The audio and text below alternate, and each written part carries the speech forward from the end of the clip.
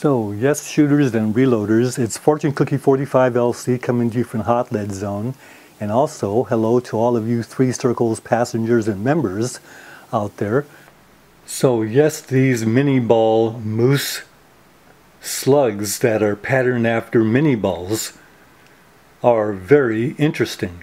And yes, I've gone ahead and filled in the hollow base with this polysiloxane so that the wad can't get into it on firing.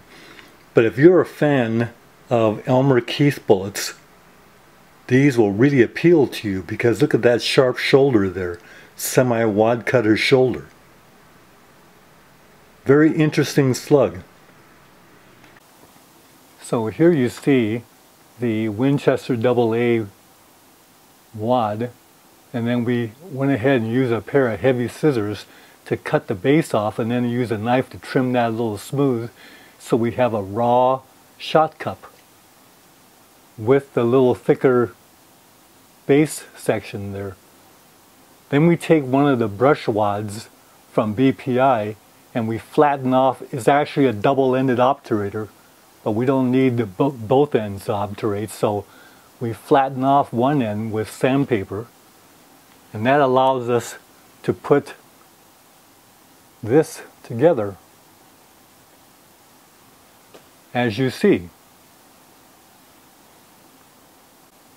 And there is what it looks like with a slug and two 20 gauge spacers in there. So we got it all. The proper height of petals, the proper fit into the shot cup, the nice thick base of the shot cup, the nice Galandi compression zone, and the obturator. Okay, I just adjusted the drill press to give us a little bit more depth of crimp.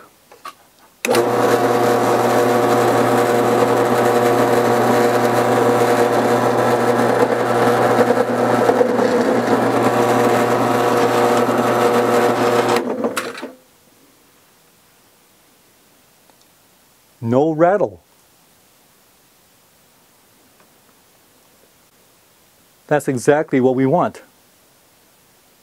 Well, the head and shoulders best ones are the 5 right in the middle, done with the 12S4 wad with the petals shortened, and we're ready to go to the range. So I've loaded up all the slugs that Jeff at TAOFLEDERMAUS gave me, so we got enough here to do a good test.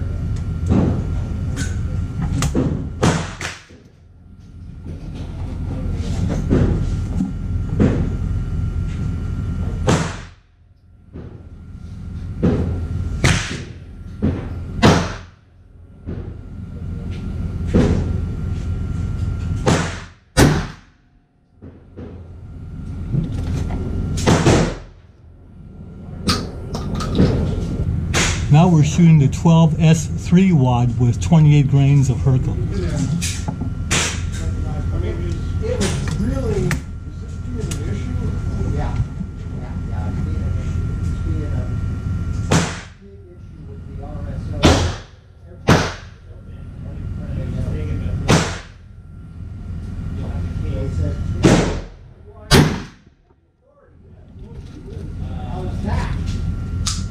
Okay, we had a target change there, so right in the middle of the group.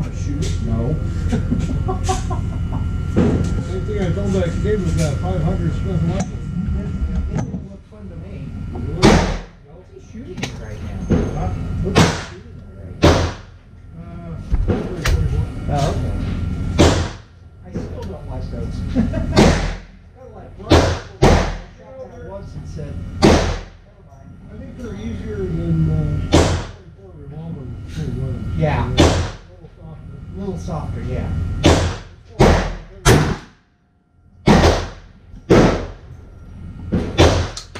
So here are the range results, and we shot these all at 25 yards because that's a good range to screen out and get good groups at 25 that we can go ahead and then test at 50. If a load won't shoot well at 25, it sure won't shoot well at 50. So we shot our first sighter with 28 grains of Herco and the Winchester AA 12 wad that was cut down, and we shot here.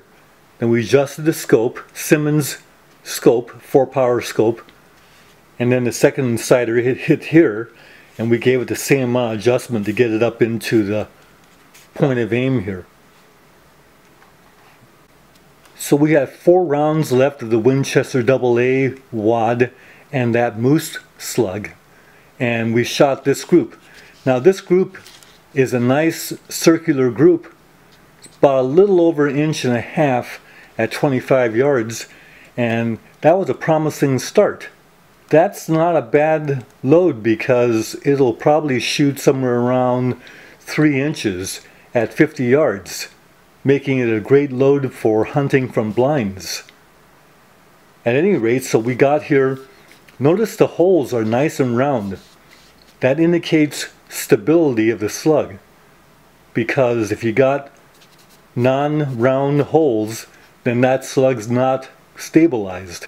Now this is not a surprise because we're using a rifled Thompson Center 12 gauge barrel. Now the muzzle velocity of these loads was 1,230 feet per second, and the standard deviation average was 10.2. So these things shoot pretty consistently, and I think that if we work up some loads with different powder charges, we'll get even better results.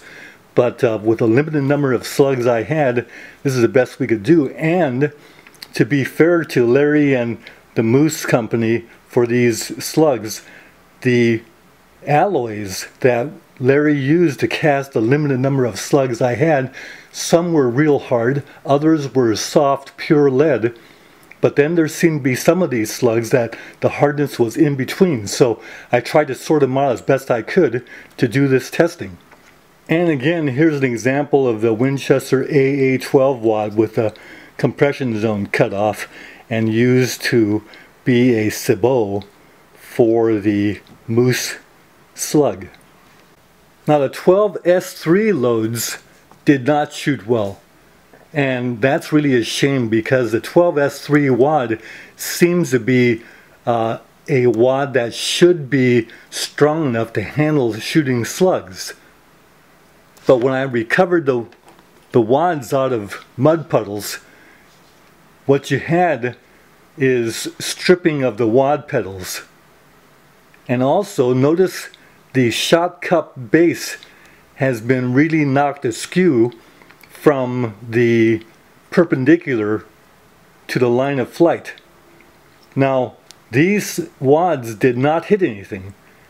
They were recovered around the 35-yard line and in mud puddles. So what you got is a deformation on firing. Give you an idea, here's another one. This one's really mangled. The whole base of the shot cup came loose, and some of the circular compression zones started coming apart. So the 12S3 wad doesn't really shoot well with slugs, and I found that to be true with using this wad for Lee and Lyman 525 slugs as well. So to be fair to the Moose slug, this probably wasn't a good wad to use, but I was hoping I'd get good results with it. This is unacceptable in size of group at 25 yards. At 50, you're all over the paper. And we still have good stability of the slug in flight though.